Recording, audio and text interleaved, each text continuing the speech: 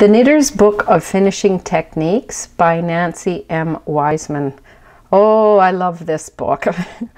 As a more intermediate knitter or an advanced knitter, you learn as you go. Maybe not so much for beginner, but you learn as you go that it's all in the finishing that makes your project look great. You can knit it up wonderfully, but unless you seam it together well, start it with the right cast on, end it with the right cast off, how to make buttonholes look good, it can look sloppy after all of your hard work. So as you develop in your knitting, I was looking for a book that just talked about finishing, and I was very pleased with this purchase. So this one again also has good illustration. The negative to it is there's a lot of text that goes in to describe it, and if you're a visual learner, that's a bit of a negative. But if you're like me, where you like to read a little bit of research about it, it's valuable.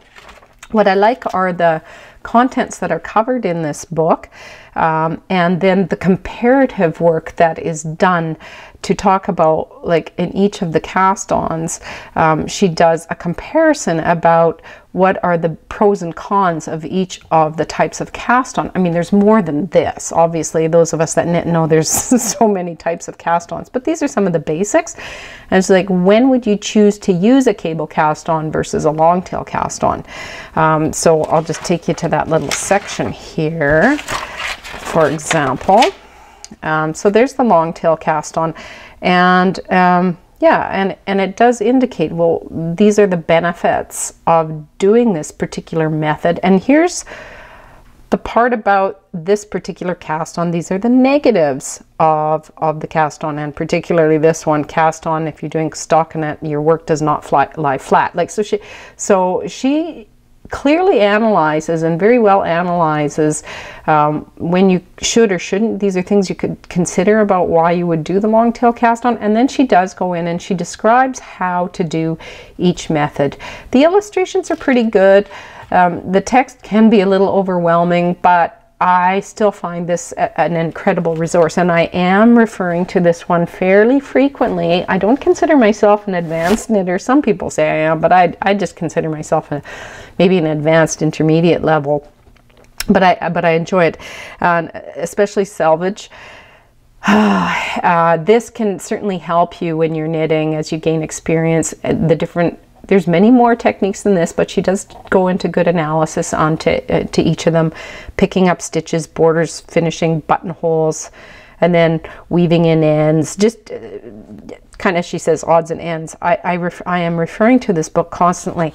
I do want to show you, for example, this is one of my favorite ways of binding off for shoulders, the 3-needle bind off. So and it does describe how to do it, and it lists the benefits and the negatives. So why would you do that versus doing the Kitchener stitch seam? So again, there's the benefits and the drawbacks. You can make your decision about which you want to do, and then there is an explanation of how to do it. So in terms of the explanation, it's good, and the pictures are good.